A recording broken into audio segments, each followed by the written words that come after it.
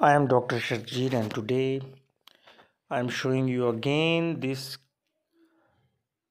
pyogenic granuloma that occurred after pterygium surgery somewhere else, and the patient came to me with this round pinkish lesion, and I discussed this case in detail as a case of post-surgical iatrogenic pyogenic granuloma, and I discussed its treatment in detail.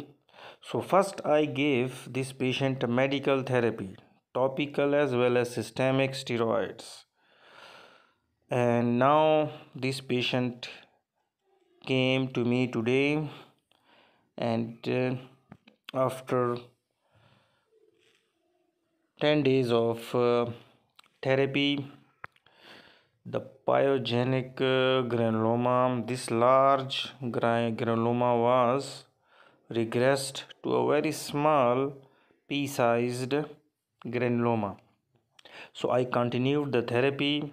Now just look at the huge size of the pre-treatment, and now that's the today's picture. Just look at how much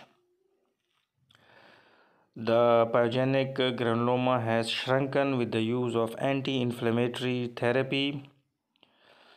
So most of the time medical, topical as well as systemic steroids works, and you must give a medical therapy before going for the surgical excision of the pyogenic granulomas.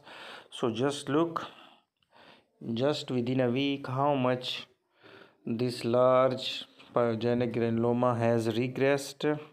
Now that's again the pre-treatment picture,